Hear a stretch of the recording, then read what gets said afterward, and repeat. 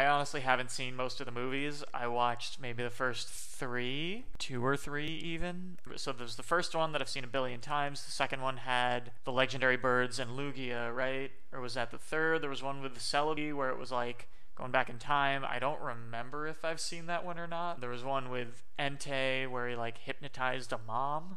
And those are the ones that I might have seen parts of. There's a lot now, and I don't know about them. I like Pokemon, but I don't know anything about most of it.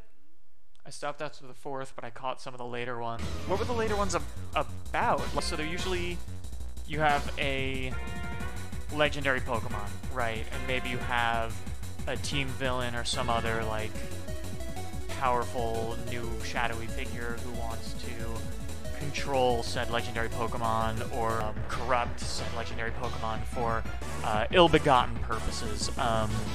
Usually, I mean, Ash has to be there. Ash, now with a mustache, has to be there.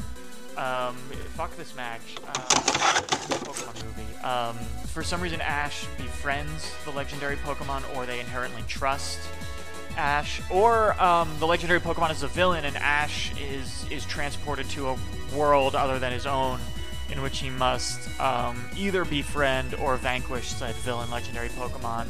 Oh, they went a redemption route. Okay, so the villains more in later films become heroes. Maybe they learn the error of their ways by the end of Act 2, right? And then they're a crucial part of the final fight. A guy with cool hair and like a mean mask.